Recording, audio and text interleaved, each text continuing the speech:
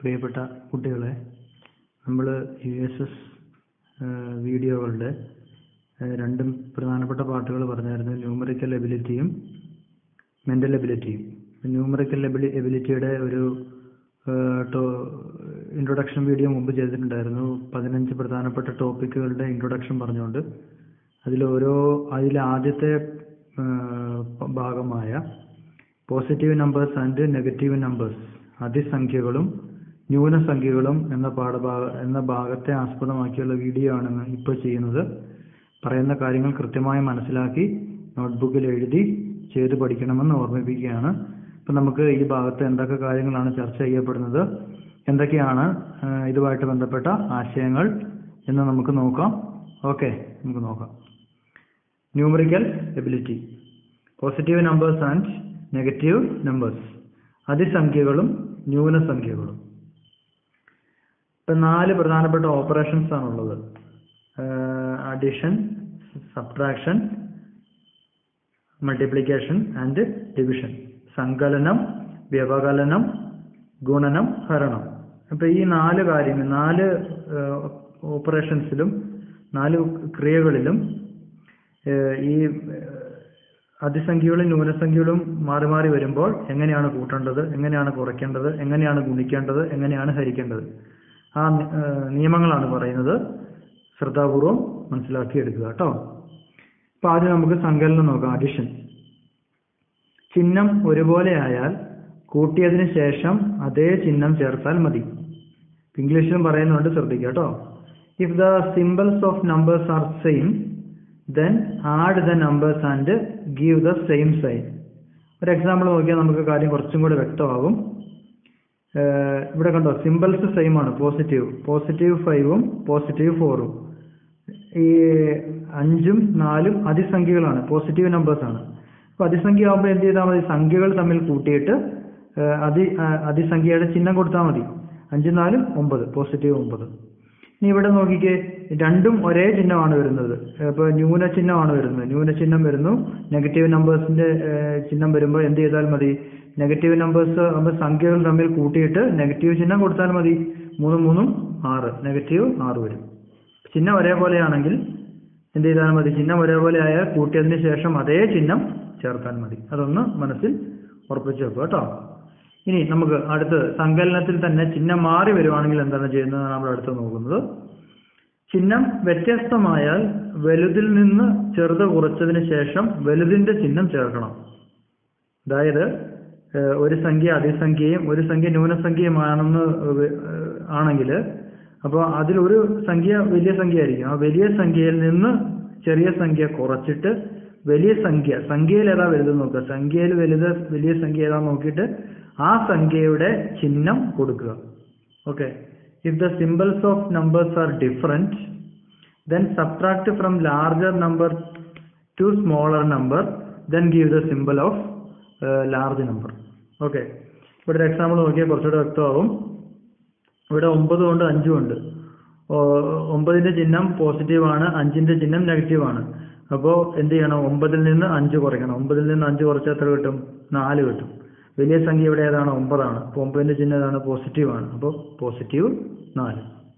ഇനി ഇവിടെ നോക്കിക്കേ, ഇതിപ്പോ 9ന്റെ ചിഹ്നം നെഗറ്റീവ് ആകുന്നു, 4ന്റെ ചിഹ്നം പോസിറ്റീവ് ആകുന്നു. അപ്പോൾ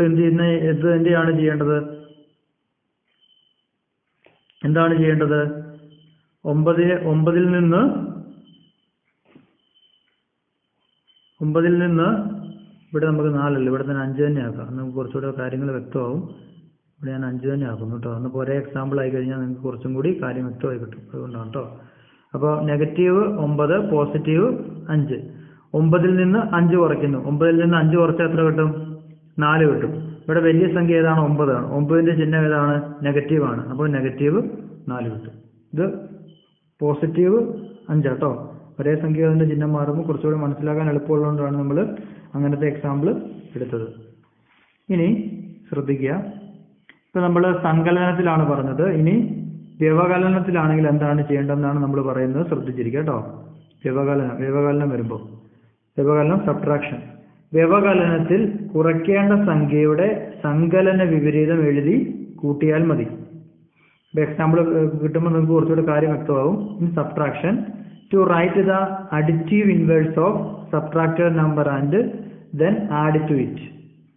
in subtraction to write the additive inverse of subtracted number and then add to it. അതായത് വ്യവകലനത്തിൽ രണ്ടും ഒരേ ചിഹ്നമായിട്ട് വരുന്നു. ഒരേ ചിഹ്നമായിട്ട് വരുമ്പോൾ ഇവിടെ നോക്കിക്കേ, ഏത് സംഖ്യയിൽ നിന്ന് ഏത് സംഖ്യയാണ് കുറയ്ക്കേണ്ടത്? -9 നിന്ന് -4 കുറയ്ക്കേണ്ടത്.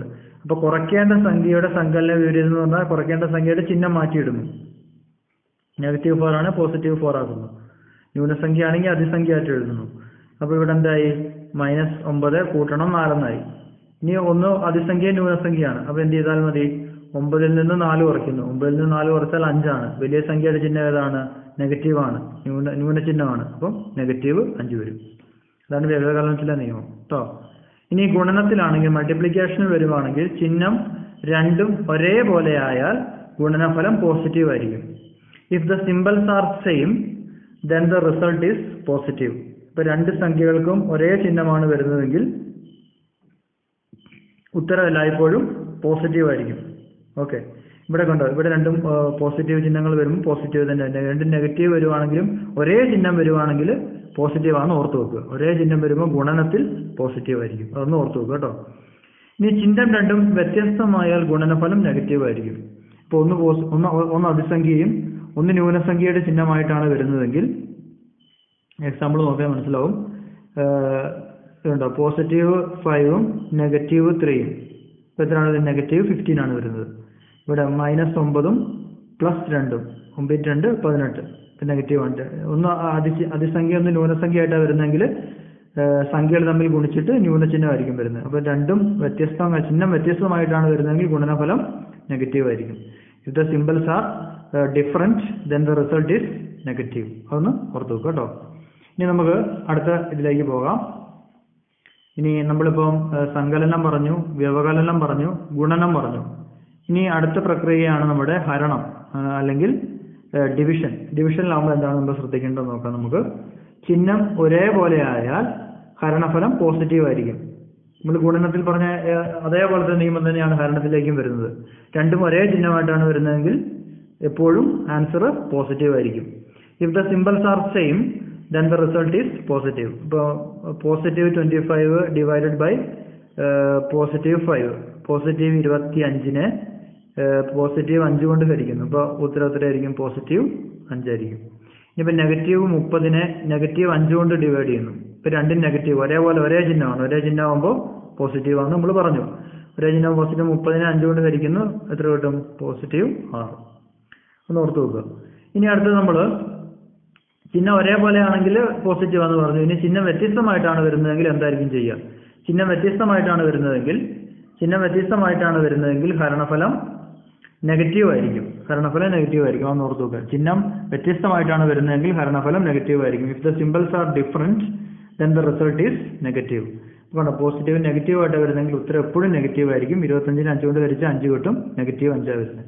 30നെ 5 കൊണ്ട് ഡിവൈഡ് ചെയ്താൽ 6 കിട്ടും, -6 ആയിരിക്കും വരുന്നത്. അപ്പോൾ ഇന്ന് പറഞ്ഞ കാര്യങ്ങൾ കൃത്യമായി മനസ്സിലാക്കി നോട്ട്ബുക്കിൽ എഴുതി ചെയ്ത് പഠിക്കുക. അപ്പോൾ നമ്മൾ അതിസംഖ്യ ന്യൂനസംഖ്യ ഒരുമിച്ച് വരുമ്പോൾ എങ്ങനെയാണ് കൂട്ടേണ്ടത്, എങ്ങനെയാണ് കുറയ്ക്കേണ്ടത്, എങ്ങനെയാണ് ഗുണിക്കേണ്ടത്, എങ്ങനെയാണ് ഹരിക്കേണ്ടതെന്ന് പറഞ്ഞു. ഇതൊരു പ്രധാനപ്പെട്ട ടോപ്പിക്കാണ്. ഇതുമായിട്ട് ബന്ധപ്പെട്ട 2 കണക്ക് എന്തായാലും പരീക്ഷയ്ക്ക് വരും. അപ്പോൾ നിങ്ങൾ ഈ ഭാഗത്തിന് പ്രാധാന്യം കൊടുത്ത് ആശയങ്ങൾ നന്നായിട്ട് മനസ്സിലാക്കി വെച്ച് വീഡിയോ കാണുക. ഈ വീഡിയോ കണ്ട എല്ലാവർക്കും നന്ദി പറയുകയാണ്. നമുക്ക് അടുത്ത വീഡിയോയുമായി അടുത്ത ദിവസം കാണാം. Okay, thank you.